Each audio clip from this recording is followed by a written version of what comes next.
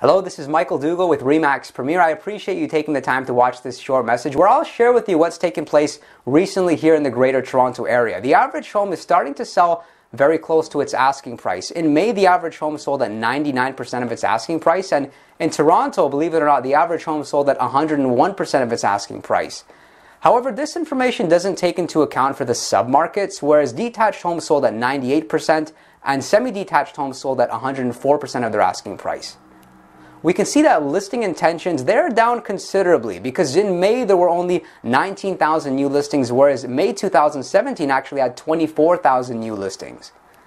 As far as the average price is concerned, if you've been watching my videos, I've been mentioning this year it's been relatively stable, and that still seems to be the case because the average home sold at $805,000 during the month of May, and during April it sold for $804,000.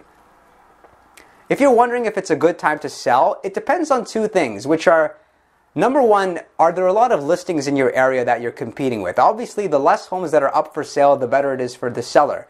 And number two is whether or not you have a unique product that you'd be putting on the market. When I say unique product, like as an example, last week I listed a property that had an in-ground pool. In that area, there were no homes with a pool. Buyers liked it. We had multiple offers within 24 hours.